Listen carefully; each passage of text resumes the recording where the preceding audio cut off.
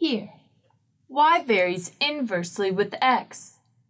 Remember that when we have two sets of inversely related coordinates, x1 and y1 and x2 and y2, we can use the product rule. x1 times y1 equals x2 times y2 to find a missing value. Here, we know that y equals 8.2 when x equals 0.2, so one set of coordinates will be 0.2 and 8.2. We want to know the value of y when x is equal to 0.4, so our other coordinates will be 0.4 and y. Simplifying, 0.2 times 8.2 is equal to 1.64.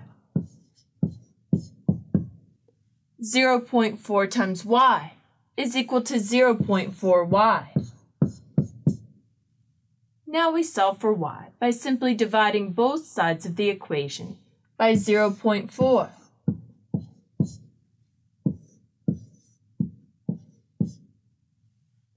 .64 divided by 0.4 is equal to 4.1. 0.4 and 0.4 cancel each other out, so 4.1 is equal to y.